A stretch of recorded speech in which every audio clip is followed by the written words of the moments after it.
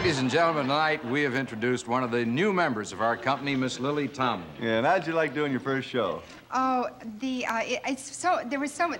thing that I really, I couldn't believe, the people were just, like when Big Al picks up and he makes it, you know, what is that, you know, whatever, and Goldie is, you know, she's so intelligent, but more than that, it's, I enjoy.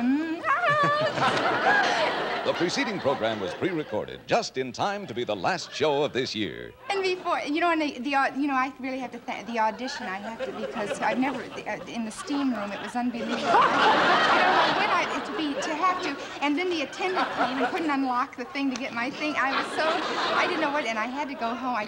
But luckily I could do that and behind it. Very interesting, that new girl. She sounds a lot like my commanding officer. We didn't understand him either. Good luck, kid. Joke wall. If they could only see what go behind. But you know, and despite all that and everything, I think that I'd have to thank, you know, the person up there. The janitor?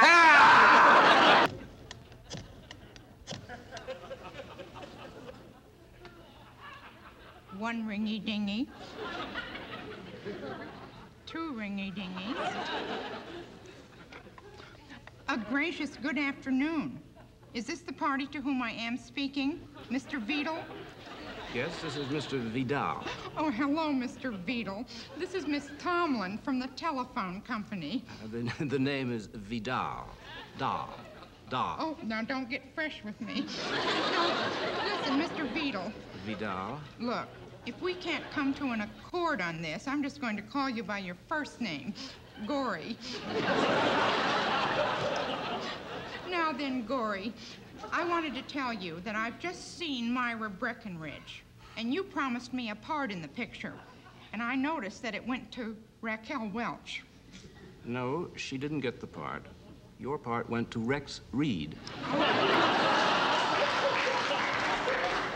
Well, que Sarah. Things could have been worse, you know. My part could have gone to John Huston. Now then, oh, by the way, Gory, I've just read your latest literary effort, Two Sisters. How'd you like it? Oh, I loved her, hated her. By the way, I'm available for the part of either sister. I'm sorry, but we've already given the parts to Rex Reed and John Huston. And now, Miss Tomlin, while I've got you here... Oh, now, wait a minute, Mr. Vidal. You don't quite have me there just yet, you silver-tongued fox. I want to complain about a bill. Oh, now listen, Miss Gory. Your problems with Mr. Buckley are of no concern to me. Not that bill, or just plain bill. My telephone bill. I've been overcharged. Overcharged? Well, I'd say that's pretty obvious from the books you've been writing. Now, Mr. Beadle, hello? And now, back by popular request, William F. Buckley. Ernestine? Yes.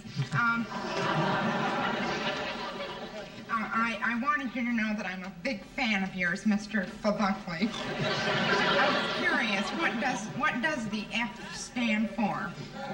You needn't tell me. I'll come up later and inspect your pencil. What I'm interested in is there are a great many books out now, like Everything You Wanted to Know About Sex and Were Afraid to Ask. Then there's the Masters and Johnson book. And then there's the Sensuous Women, not unlike myself. What position do you hold on these books, and where are you staying in Burbank?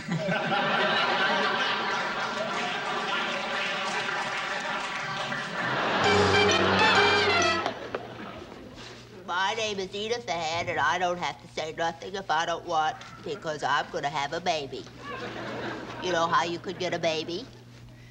First, you could get real fat. Then you could eat a lot of pickles. Then your daddy puts a lot of clothes in the car and gets real nervous and can't find the keys.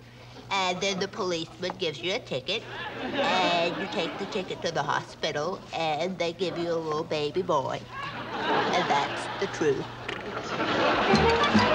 Mr. Wells, this is so, you know what, I'm so excited. The thing about it is, when I used to listen, you know, on the radio, when you were the Shadow, this was one of the most exciting for, you know, especially for, I mean, when you would, you know, when you would say, well, first of all, you know, that sinister, you know, that ha-ha, you know what I'm, you know, and when you would say, what evil, it was the kind of thing it would convey to especially to an impression, you know, to a child.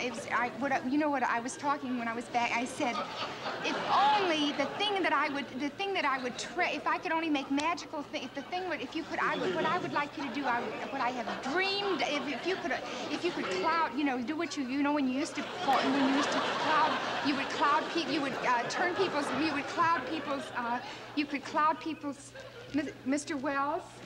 Oh, this is fantastic. I knew this was so mad. He has actually Mr. Orson, he has actually beclouded my mind. Oh!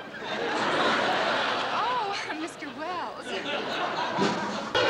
You know, I wanted to, first of all, I never miss your, you know, something happened the other, I just wanted to tell you about, because, first of all, 10 o'clock, I always jump right, you know, just to get ready to, and I jump and then I take a little, you know, suds and I, you know, do it, you know, to get, with anticipation, you know, then I put a little dab, I put a little every place, and then I have this, and I put on a little kind of, I have a little flimsy kind of, you know, you see, I really wish you, because then I jump in, I turn out and I jump in the bed and I, you know, and I always have a little, little milk and cookie because I don't want to, you know, I don't want to disturb him. I want to be, and then little Ed McMahon with those little, you know, this little chub, and he comes out and he says, "Here's John." And then you walk, and you have you really do have a you know, your this broad is sick. And you tell us kind of, they're very tittle, you know, it's a kind of, really, and I get so excited. And the other night I turned over my, my milk, and I was sitting right with soggy cookies.